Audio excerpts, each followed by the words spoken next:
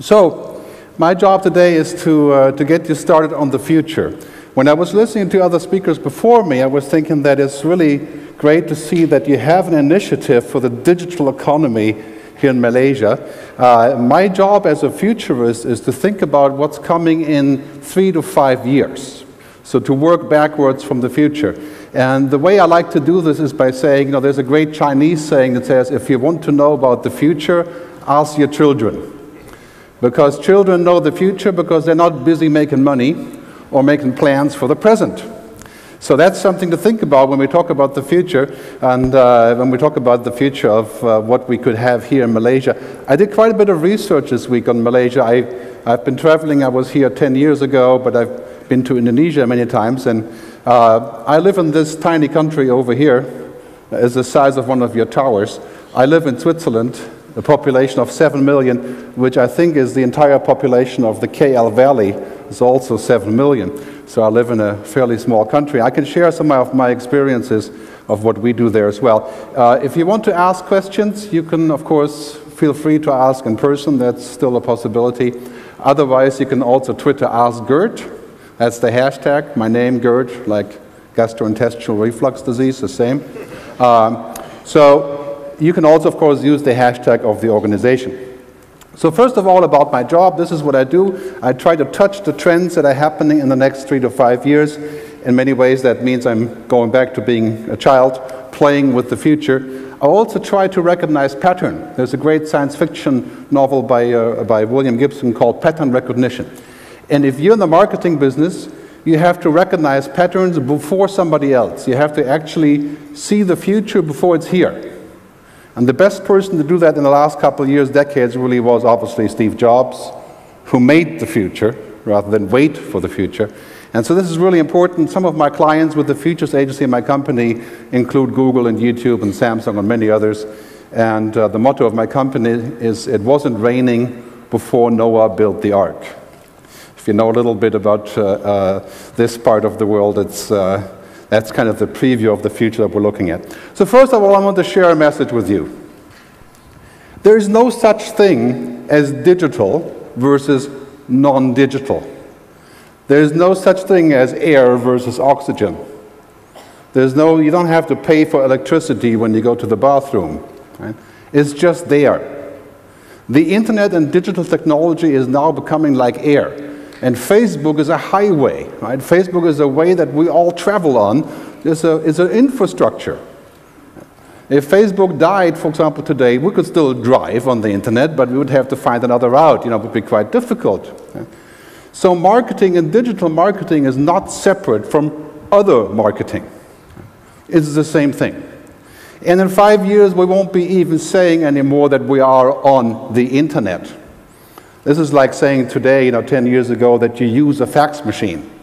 It's just normal. It becomes completely normal, and marketing as usual is dead. And there's a simple reason for that. The simple reason is that if we are all connected to each other in a decentralized network, and if we live in a digital society, we don't need people to tell us what the best cookies are or the best cars that we don't want to buy. Because that's interruption. What we need is value. And really, if we're looking at our world around us, here's the inauguration of the Pope. 2005 is a picture taken at the St. Peter's venue in Rome, of course, and people are making photographs, and now 2013, every single person at the inauguration of the Pope is holding up a mobile phone. And of course, the Pope himself is Twittering. So how is he communicating with the world? He's basically sharing his thoughts. I doubt that it's his own thoughts, but who knows? And then in California, we have companies like this company called Nest. Nest is a company that puts your thermostat, the regulation for your climate control and your heating, puts it on the internet and connects all the devices in the house so you can monitor energy consumption and compare with your neighbors to save energy. It sounds crazy, but in California, 7 million people are using this, and 3 million of them are sharing their information on Facebook with their neighbors. And if they do this, it turns out they can share 40% less of costs of how you use electricity coming from the sharing, from the monitoring. For example, when you're on the way home, you can use your iPhone app to then turn on your air conditioning while you're driving, using the internet as a way of getting to your home. The connected society has mind-boggling implications for savings, for efficiency, for doing things differently. Now, here's one thing to remember is that technology, of course, Moore's law, you may know if you're in technology, is exponential. When you count exponentially, as Ray Kurzweil and Peter Diamandis are showing us all the time, when you count exponentially, you don't count 1, 2, 3, 4, 5, 6, 7. You count 1, 2, 4, 8, 16, 32. There's a big difference. Technology is moving exponentially. In other words, humans are linear. You know, we go step by step, and we're not going to get twice as smart in 18 months. You know, that's not possible for humans. But technology is exploding. I mean, think about this for a second. The inventions that we're seeing today, they sound like science fiction.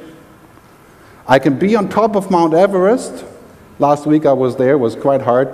And make a video to record for your friends on YouTube in real time on top of Mount Everest. I can go in Japan, I can go to a bar for a date, and I can see the social network profile of the woman in front of me superimposed over my mobile phone to decide if we should talk or not. I mean, Tumblr last week, the social network, was sold to Yahoo for $1 billion for a network of websites. And we're talking about mind-boggling exponentiality that we're seeing here. So here's the interesting part. I think Malaysia, from my research and what I see, is at this point of takeoff. Malaysia is at the point of 4, and the next number is not 5, it's 8. So your speed is exponential. In 18 months, Moore's law, the development of what happens here will be twice as far as it is today, and then 4 times as far exponentially. When you count exponentially to 100, what do you get? Some math people here, right? You get 1 billion. And that's what we're going to. I mean, if you see the Internet of Things, augmented reality, 3D television, social networks, I mean, it's mind-boggling to see the kind of growth that we're going to see here. And here in Malaysia right now, we're going to see, of course, everyone connected on cheap mobile devices, smartphones, pretty much everyone at low cost. And I would appeal to the government to make the Internet tax-free, for example, as I have suggested in Brazil, to make the Internet available to everyone to reduce taxes on it. But basically what we're seeing here is that this is a very interesting trend, and to some of you also very scary. The Internet and mobile phones are essentially our external brain. And it sounds funny when you think about it, right? When we go into a bar, and we used to talk about cars or whatever, we talk about as guys at the bar, now we talk about apps. Now we talk about, you know, if we have an argument about the capital of Kazakhstan, we can look it up on Wikipedia. If we want to translate a language, you know what? Within 2 years, we will have automatic language translation. You can talk in Malay and it comes out in German, even Bavarian German. Mind-boggling. And this is reality, it's not science fiction. What will this do to the economy of Malaysia when language is no longer a barrier? Any language, anytime, written, spoken, word, video, films, movies, television. Mobile devices are becoming our external brain. And you know what? Because of this external brain, if you're in the marketing business, if you haven't gotten to the mobile yet, you're missing the second brain. You're going to miss out what people do there. This is why mobile advertising around the world, it's very small still. I think in Malaysia it's less than 1%, if I'm not mistaken. It's going to go. Mobile, digital, social, and interactive in games is going to take up between 30 and 40% of the entire advertising budget, which is $1 trillion a year. Advertising, marketing, and public relations. Because mobile is our second brain.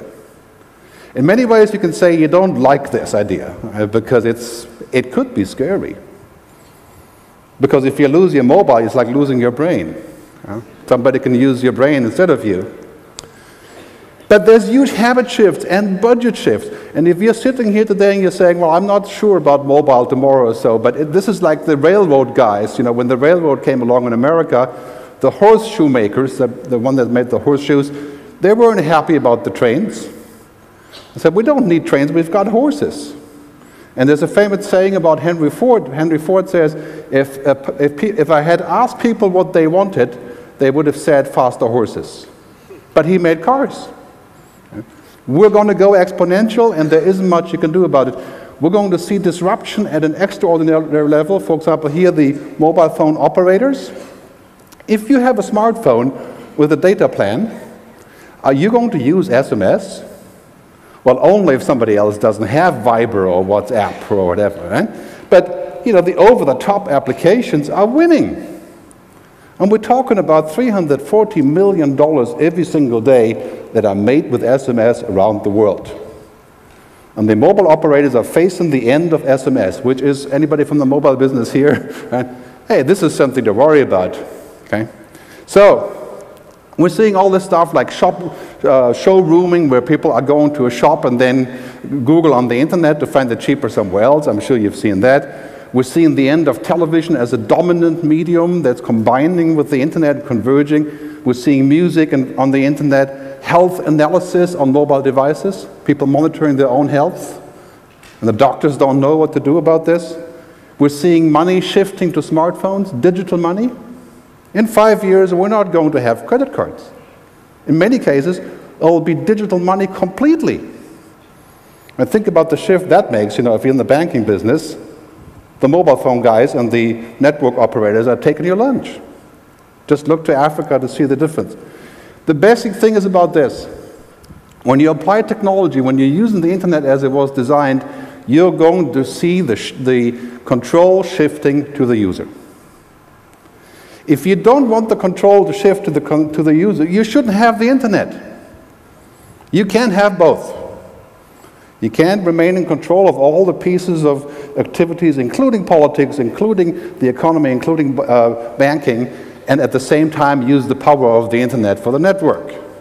That's not the way it works. And when you have innovation, you have failure. I went bankrupt with my internet company in 2001, like everybody else did in 2001. But in America, it's a sign of distinction that you went bankrupt. Right? If we never go bankrupt, people say, well, it's not, you know, it must be something wrong with him. Yeah. In Germany, if you go bankrupt, you know what happens? You can just go into a grave and close the lid. Right? So, when this happens, when you have innovation, you have to allow failure. And this is something that I live in Switzerland, we don't allow failure. We'd rather not do anything than fail. Okay? And guess what? This is the quickest route to failure, is not to try anything. So this is definitely something that we see here. I mean, we're facing now mobile revolutions that are of unheard economic scale. This is like the printing press. First going from handheld devices, then going to projection onto our hands, and then Google Glass going right next to our brain, and very soon, sounds like science fiction, the internet on my iris. Wikipedia implants. Think about that. I would like to have one, you know, if anybody of you makes one, I'm willing to try it. But this is a key trend in Malaysia, you know, that, and everywhere around the world really, is that the internet is moving to mobile networks. I mean, if you look at the numbers here for Asia, they have doubled in 1 year. Doubled in 1 year. So the future is, in 5 years, 80 to 90% of the population online on mobile devices, not on desktop computers. So if you're in marketing and you're not getting this, you're in deep trouble. Because your entire audience is moving to the mobile platform. You don't have a mobile website, you don't do mobile commerce, you're not going to be there. In 2012, my research has dug up this one article, very interesting, saying that digital marketing isn't really working in Malaysia. You should be the judge of that. But this year I'm seeing these stats, and I think Malaysia is close to reaching digital maturity in terms of e-commerce, in terms of new companies that are launching, and all the activities that you see here seem to be very promising. So there's a bit of a reset. That's the topic of my speech. And the reset involves risk. It involves ambiguity, you know, not knowing what's going to be next. It involves having to be fast. Speed over perfection is a very un-German thing to say, but It's important to be fast. It involves risk-taking. If you're looking at this, banks are now on Facebook begging you to like them. Interesting phenomena. Trust in Malaysia is a key factor. This research from Edelman shows that Malaysians are much more interested about who they can trust than the price of a product. I mean, this next slide shows you here that basically 82% of Malaysians are looking for brands to do more than just sell something. I mean, this has nothing to do with digital, it just makes it even more pronounced digital. And of course, now there's a Malaysian man was sentenced to tweet his excuses in a defamation case. And of course, AirAsia's use has been widely documented. So the bottom line is this. It's all about trust. Marketing and buying and commerce is about trust. I don't buy from people that I don't like. I don't buy from people that I don't trust. And I don't want to talk to you if you're not interesting. That's not you, but now on the internet this is becoming pronounced. And our job is, as marketers, is to create that trust and to create a funnel. And it's not to control people as to what they should be buying. So now we have, in the next couple of years, we're looking at this huge interface of technology, machines, software, and smart agenting technologies, and humans. This is a key topic for marketers, because guess what? As a marketer, you need data. If you don't have good data, metrics and reports and also tracking, then of course you don't know what's going on, you can't measure your efforts. So what's going to happen in the next 5 years in terms of the data? We're going into a mind-boggling future of where we have this phenomenon called big data, and I'm sure you're familiar with that word. Everybody's talking about it these days. But basically, it's like this. We have humans, we create huge amount of data on mobile devices, rating, tracking, cookies, sharing, and so on. And that data is used with information interfaces that are completely new, feeding into smart, intelligent agents. Google's latest product, I'll show you later, called Google Now. And Google's one of my clients, but I'm not divulging anything you don't know.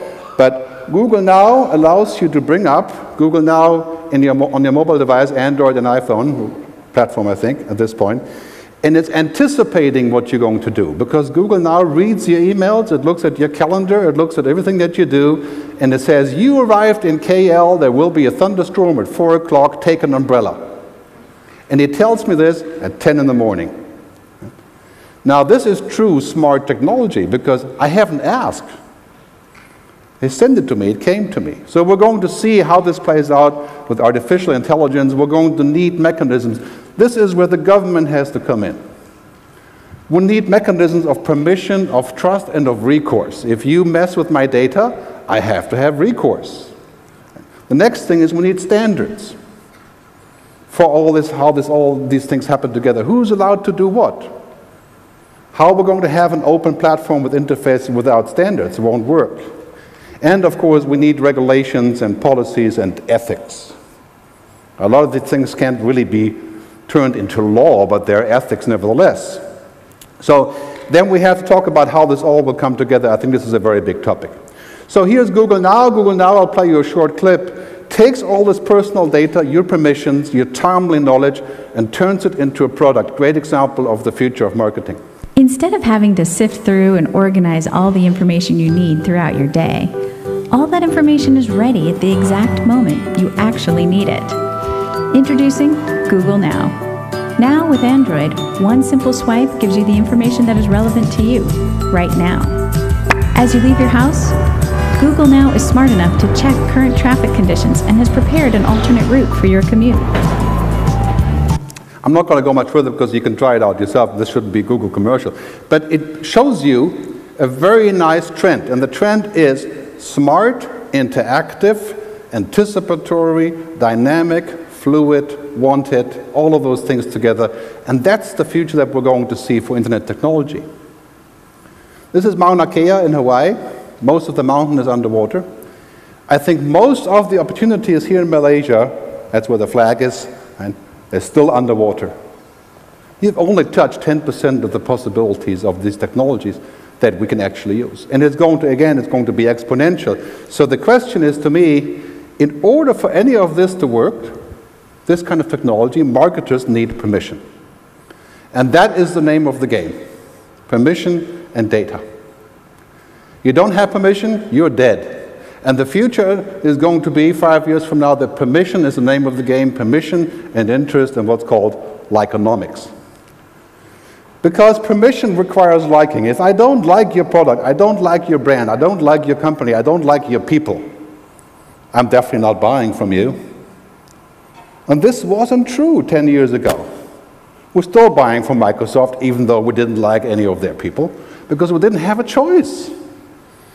Today, we've got all the choice in the world: what television to watch, what books to read, and it's all about liking companies. And it's not about using those liking mechanisms as a mousetrap. You know, when I talk to marketers a lot and to brands, the first question I get: tell me how I can quickly use social media to make more money. Okay? This is entirely the wrong question. Because it's not about that, it's basically about this process of opening up what you do in a much larger story, how you can get to use data that the consumer gives you. And this is a love-hate relationship. As I'm sure you're aware of, some things about Google or Facebook we love, and other ones we hate. It's a constant back and forth with the data that's being used. But I can tell you one thing as a marketer, and this is going to be so true in the future: violating trust, you may as well kill yourself. You can make a mistake, and you can come back and say, you know what, we launched this product and it sucked, we're sorry. Right? We can come back, you can make it's okay to make a mistake. But you cannot violate trust on a regular basis. And this goes for governments, it goes for politicians, it goes for bankers, it goes for marketers.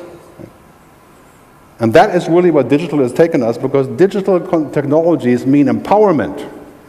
Empowerment of the individual user and the network.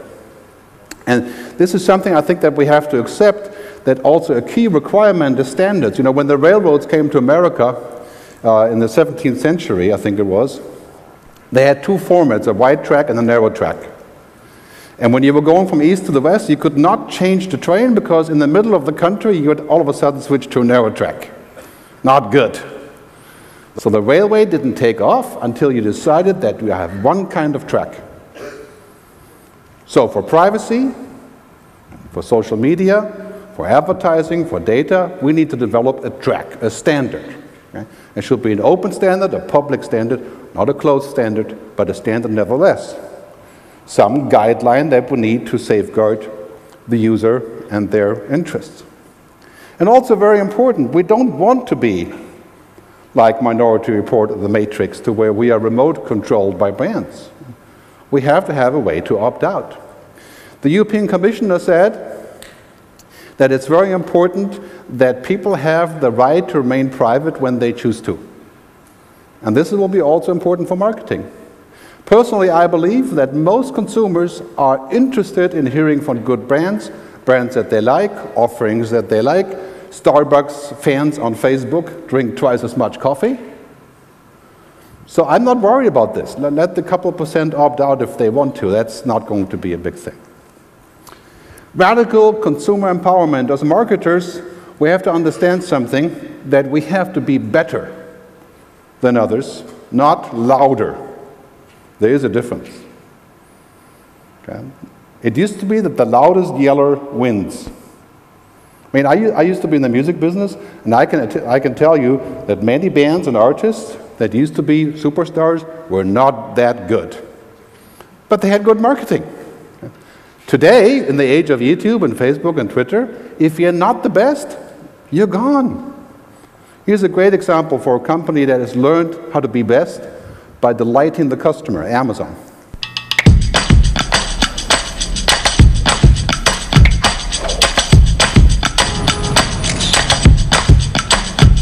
I'm gonna race you, race you, race you, race you back home.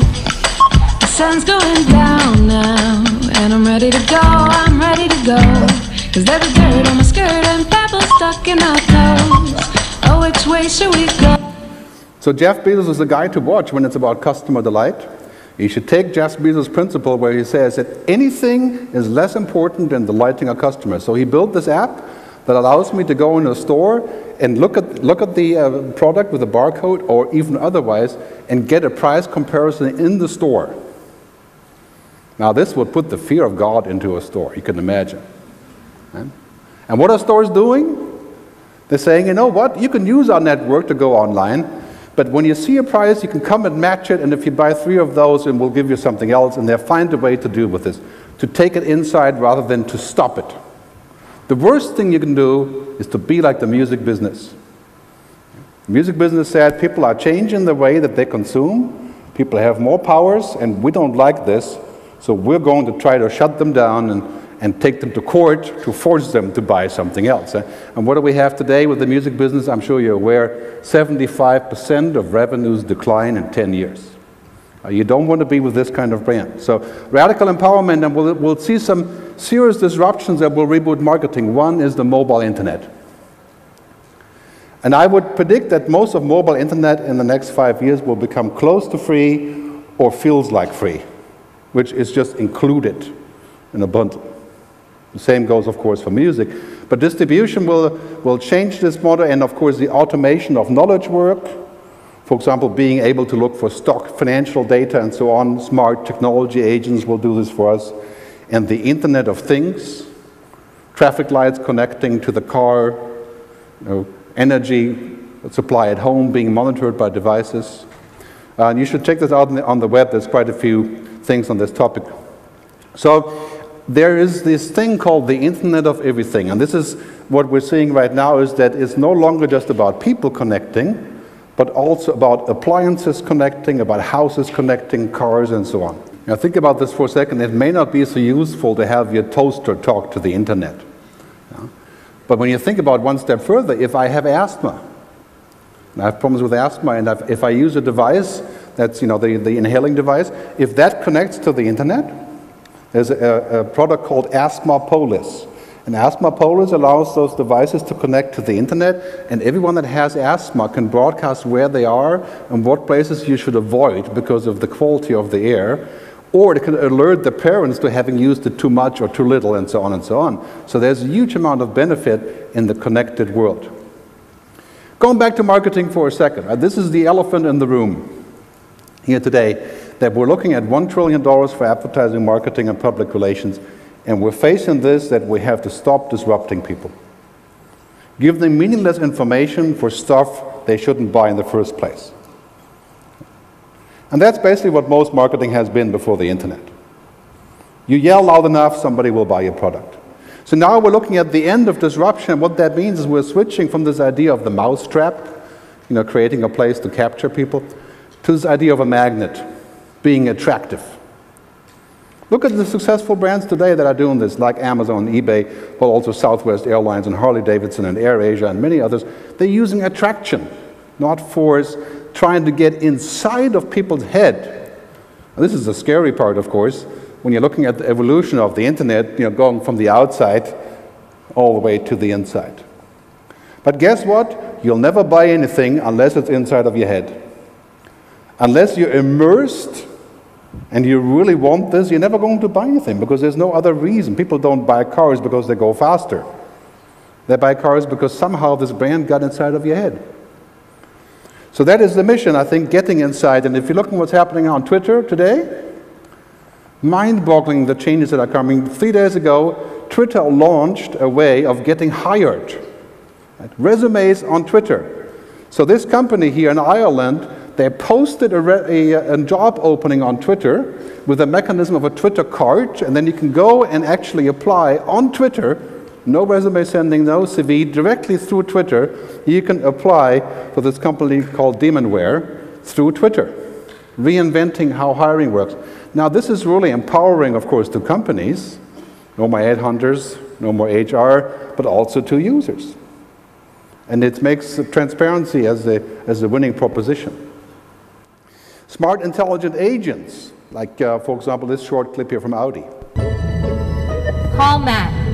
Hey, babe. Hello. What do you want to do tonight? Italian or sushi? Very funny.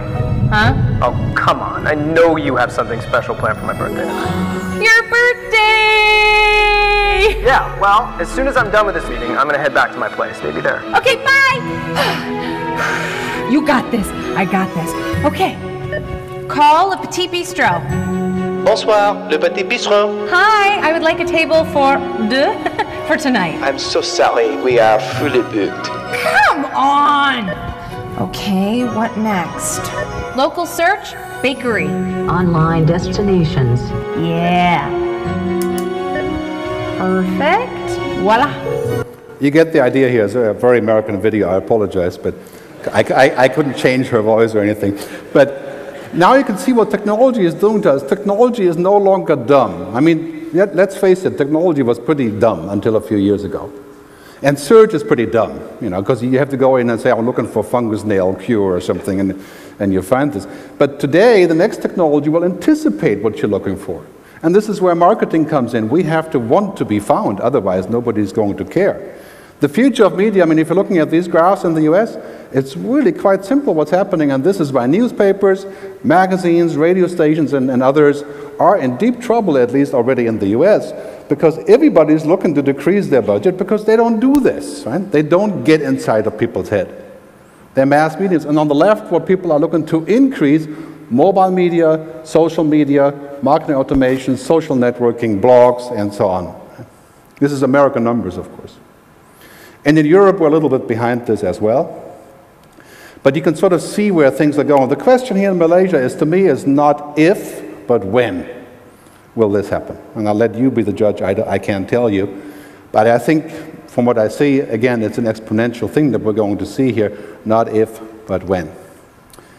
We have to face this fact, and I think this is a huge opportunity for a digital economy. All marketing becomes data-driven, digital and real-life convergence, real-time, social, mobile, local, fluid, and predictive. And I'm literally talking about all marketing. We'll stop talking about online, offline, digital, you know, meat space, contradictions. It's the same thing. And most people know this in our real life. We don't distinguish between, you know, what we do online and what we do otherwise. So we have this transformation that's driven by digitization. You know, we're going from, this is also very much a challenge for brands, you know, for your clients, is to help them in this transition. They're going from a product to a service to an experience. So as an example, computers used to be about boxes, then computers were about tablets and going into the cloud, and guess what it is now? It's about the cloud. Computers are about the cloud, cloud computing. The same goes for data, from the Britannica to Wikipedia, to the implant going into a database, Minority Report. It's all becoming the experience. So a lot of brands have serious problems with this because they want to sell products. Yeah. Publishers want to sell books, not data. So it's been said many times that in this world where we're moving into, data is the biggest resource. Data is bigger than oil. And thankfully, I have to repeat myself with this, but it's worth repeating, that in fact, business intelligence is based on this new factor that data is the new oil. Data is becoming more powerful than oil. And I think Malaysia does not have a lot of oil. If I'm not mistaken, we have some, right? Or gas, I think. Right? But the future of the digital economy is not oil, it's data. And anybody can participate in this. Anybody that knows how to handle and to mine and to refine and to dig up data, the rise of intelligent, data-driven marketing. Now, this does not mean the human is taken out, the opposite. Because when you have intelligent marketing, you need humans to make it tangible, to make it human. I'll have a slide on that in a second. So we're seeing this shift, the different spheres of volunteer data, of observed data, and this is the scary part, the data that can be inferred about you. And most of our future marketing will be about inferring data. That means finding a way of saying, if this person does this, and they have volunteered this data, to predict who they are and what they want to do. To create a digital fortune cookie, where you can say, okay, I think my target group is here. This is all data-based things. So the question I have for you as agencies and as people, how will you manage to be indispensable? Because here's the law of digital Darwinism. Okay? The law of digital Darwinism says, if you can be dispensed of, you will. If people can find a way around paying you for something, or using you, or talking to you, they will do this. because somebody else will supply a better way of doing it. So as an agency, being indispensable is crucial, and to me this comes in, this has nothing to do with technology. This has to do with this, the fact that we can have data and knowledge and information, but what our clients want from us is not a bunch of data. We use that data. Right? It's wisdom, right? Generally speaking. Right? It's intelligence. And for the next foreseeable 50 years, robots and computers will not have this intelligence. I don't know what Ray Kurzweil says from the singularity. I'm convinced that for the foreseeable future, we have a pretty good space there to provide that intelligence ourselves. So I call this, as an opposite to algorithms, which are based on technology, of course, I call this the humorithms. And I think we in the creative business, marketing is a creative business, we have to focus on humorithms, making it human because our buyers and customers are humans and not robots. And we have to take this data and use it to make it smart, emotional, fluid, and organic. This is a great slide from IBM, and this is a really great way to look at this, where they're saying most companies have massive amounts of data at their disposal, but fail to use it in any good way, any meaningful way. This is something you can bring to your clients, I think, on a daily basis, because they certainly need it. So, a few more slides and then we'll have some questions. Most importantly, I think when consumers have infinite choice and all the options, you can go to 1,000 restaurants, you can rate anyone, you can go to TripAdvisor and look at everything. All these things, then brands and their agencies become sense makers. That's really what we do. Marketing is sense making. Saying that, if you're looking for a car, you should look at this direction because it makes sense. Not because the cheapest or the prices are low. Patagonia has a campaign that says, don't buy this jacket. That's the campaign for a jacket company. Why? It makes sense for them to be environmentally friendly. And the year they launched this campaign in America 3 years ago, they sold 18% more jackets. Because they appealed to people what makes sense. The same goes for Nike, the same goes for the Red brand in Africa, and for Pepsi Refresh. Making sense out of things. That's the mission, I think, for digital marketing. I also believe that the agency of the future will be asset light. In other words, our assets will not be huge offices and equipment and tons of people, but creativity and being able to tap into a global network, as this slide from Kleiner Perkins says, and being able to use people all over the world in different ways. So a bit of a summary. Digital is the new normal. And if it's not quite here yet, don't worry about it, because the speed is exponential. We are fully in a digitally networked society, and everything that comes with it, including the threats, the privacy, and the abuse of the internet, all these things, it's like nuclear power. We have nuclear power, and we have to deal with it. We can't just stuff it back into a hole. It's there. Offline is a mental state. It's not a technology state. So what I don't want to receive, I'm offline, but it's not a technical question. Data is the new oil. And this is a huge opportunity for Malaysia, because clearly you can be a player in the data economy, the digital economy, without having to have that in the ground. So the takeaway, and to do something about, hopefully, in the next couple of years. First, complete convergence. Convergence of online and offline, convergence of digital and real-life marketing, as my slide has shown earlier. All of these things are coming together. Second, linear thinking will kill you. You're thinking of your clients, of yourself as going 1, 2, 3, 4, 5, 6, 7. Well, that was 10 years ago. Now the next step is 4, 8, 16, 32. And the speed is not going to be less, it's going to be more. So our challenge is to stay human among the speed, because we can't move in this fast way as humans, but to understand what happens here. Third, big and smart data. This is the weapon, of course, that is for marketers always been, of course. But now, because of the internet, we receive a giant boost in the arm from this technology that we can use to analyze and do things. Fourth, anticipation and prediction. Using data, we can actually devise models of what will work where and how in real time. We don't have to guess. We still have to be creative, but we don't have to guess. And the big differentiator for people and for agencies is not to be smarter or have more tech or have more money or have more LinkedIn connections, is to be human, right? To create human rhythms, not just algorithms. The future of agencies, in my view, is you have to make yourself indispensable. How do you become indispensable? Well, you're a thought leader, you're a person that people can work with, you have human qualities, you know a lot, you have a large network, right? All of the soft factors that used to not matter so much, and now they matter. That's the only thing that matters. I'll leave you with this quote from Alan Kay, famous futurist, founder of Intel. He says, "The best way to predict the future is to invent it." And I wish for you guys to invent your future, maybe starting today. Take a leap and invent your own future. Thanks for your time, and I look forward to a discussion later and also to some questions now if we still have time. Thank you very much.